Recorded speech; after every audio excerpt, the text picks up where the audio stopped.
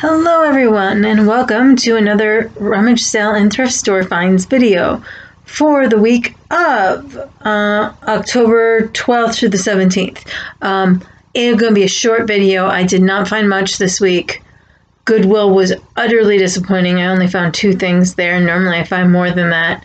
Found a couple things at St. Vinny's, and then I went to 3 sales today. One that was all guys stuff, like even guys stuff I don't use. So, but Dad did pick up a lot of screws and that from that sale, so it wasn't a wasted drive. But all of them were. We put 51 miles on the car for 3 sales. That's how sad it was. Okay, so I'll start with what I got at St. Vinny's in Marquette. I picked up this Mickey Mouse shirt. Kind of wish it didn't say Florida on it, but it's fun neon. I'll probably end up keeping it. It's my size. And then I got, for $1, 4 envelopes, so quarter piece, not bad. I use these for mailing non-breakable things.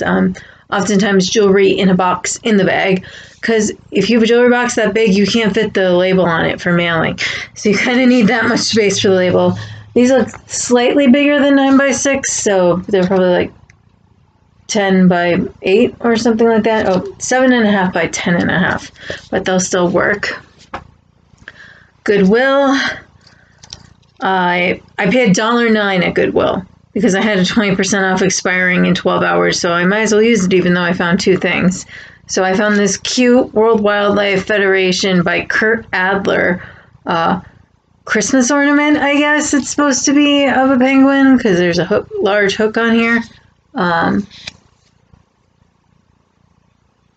Yeah, it doesn't look like that's holding it together. It just looks ripped off a different price tag. But, and then this is a little rough, but it was very cute. It's by Recycled Paper Products, all rights reserved, and it's a Boynton artwork, and it's Don't Let the Turkeys Get You Down.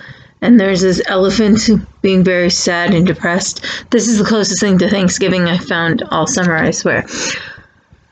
And then today, went to 1 sale, I picked up 3 items. I would have gotten 5, but 2 items were literally frozen to the table. Like, frozen. She must have put them out, like, last night. I never brought them in, and the dew formed, and then we were having frost this morning.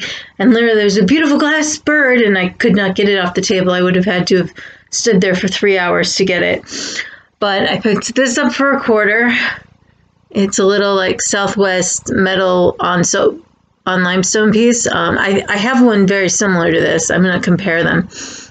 But I might sell one of them because I know I already have a hand one, but it's based on pictographs. So grabbed that for $0.25.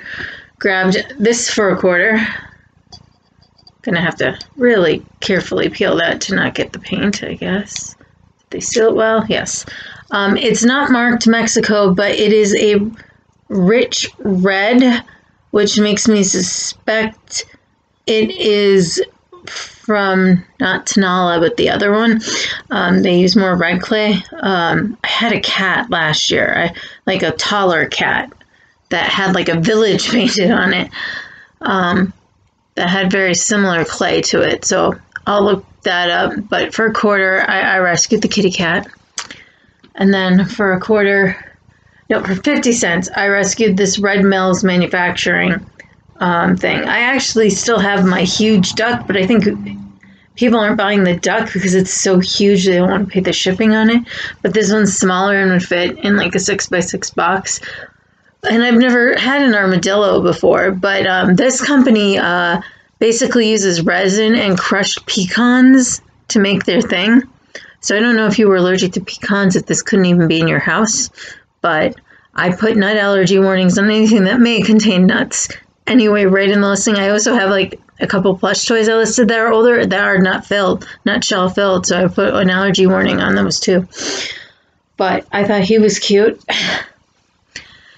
And then we drove all the way back to this 1 sale, and it was way back there.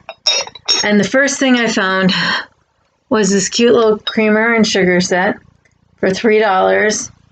And it is marked Lefton, and there are no chips or anything.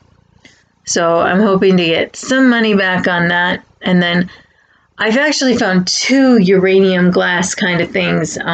There was a little cute playing card there, but like every time I tried to pick it up, it almost cut me because some of the edging was majorly chipped. So I left that behind.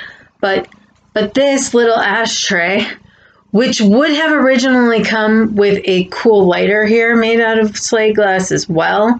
There's a space for a lighter, a round lighter. It is filthy right now, but it glows so nice. I don't know if I can pick it up on the back easier, but it just lights. But it's this really pretty slate glass.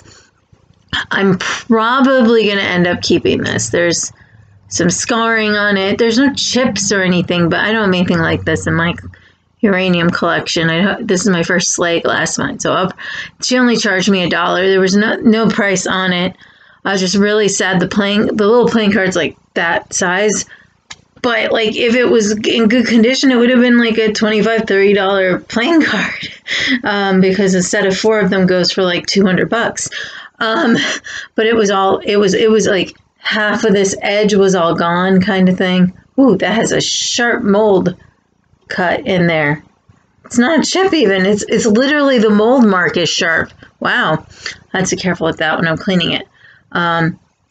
But that is my so small haul. It's ridiculous week. I'm afraid they probably are going to be like that for a while unless Goodwill restocks. Goodwill was really like trying to reorganize, so they had the shelves like half full, and what they had on the shelves, most of the things were broke in some way, and I was getting really mad as I went through. I was like, okay, what's the point of taking half the stuff out the shelf and leaving all the trash on the shelf?